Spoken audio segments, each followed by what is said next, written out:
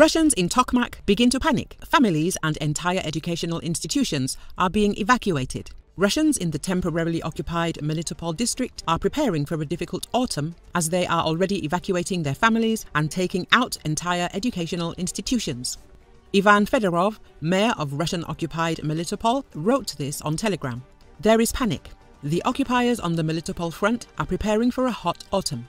It is already scorching in Tokmak. A few weeks ago, the occupiers began to evacuate authority bodies, and a few days ago, the Russian officers began intensively evacuating their families, Fedorov said. Currently, the Russians have begun to move educational institutions, schools, academies and colleges, Fedorov says. Apart from that, the Russians announced on the evening of the 3rd of October that administrative offices, shops and the market would not be open from the 4th of October. No matter what they prepare for, the enemy definitely doesn't feel so good. Fedorov is convinced. According to Ministry of Defense of the United Kingdom, in recent days, Russian troops have likely reinforced their defenses around the temporarily occupied town of Tokmak in southern Ukraine, which is approximately 16 kilometers behind the current front line.